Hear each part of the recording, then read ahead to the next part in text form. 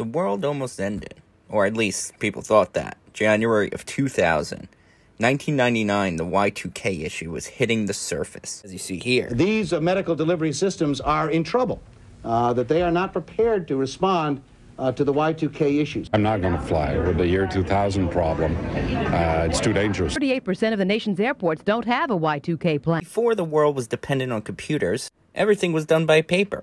But throughout the 90s, when computers were more prevalent in our society, everything was done on computers. Finance, doctors, everything. I'm Bill Gates. In this video, you're going to see the future. All the computer systems were set to a single digit, which means it couldn't process even if it hit the year 2000, or so they thought.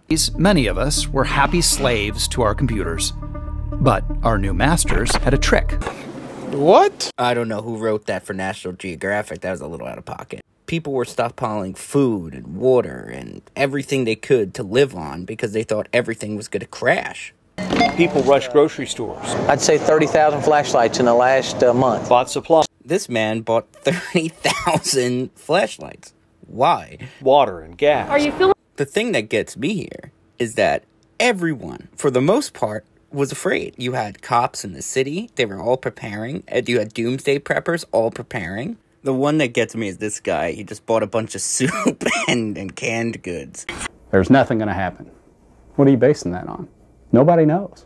In the end, we did reach the year 2000. Nothing catastrophic happened. All the computer systems were fine. No one got hurt. And we're all just, I guess, happy to be here. Thank you for watching. This is my kind of first long wave video. I know it's only like 2 minutes, but thank you. Happy New Year, everyone. Be safe.